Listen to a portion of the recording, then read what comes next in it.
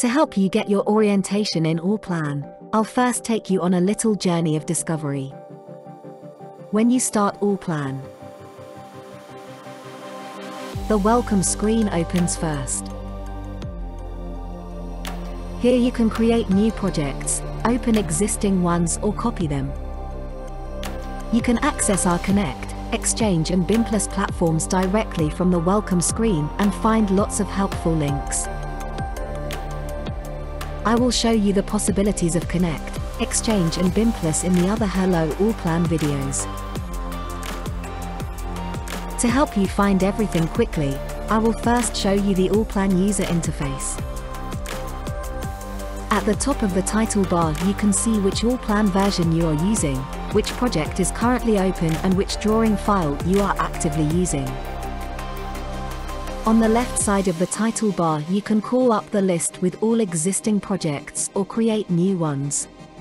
You can call up the building structure, save, edit, open the print preview, repeat previously used functions, influence the display and control visibility of elements,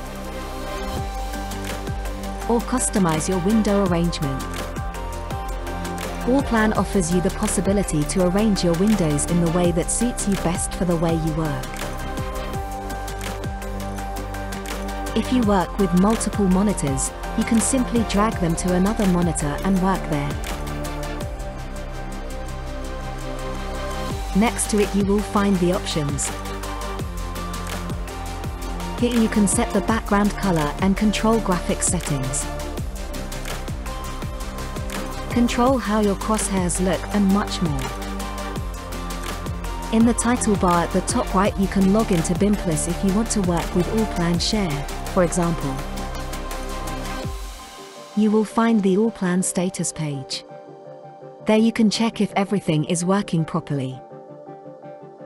You can call up the Allplan shop and find many options that can help you if you get stuck, such as the Allplan help.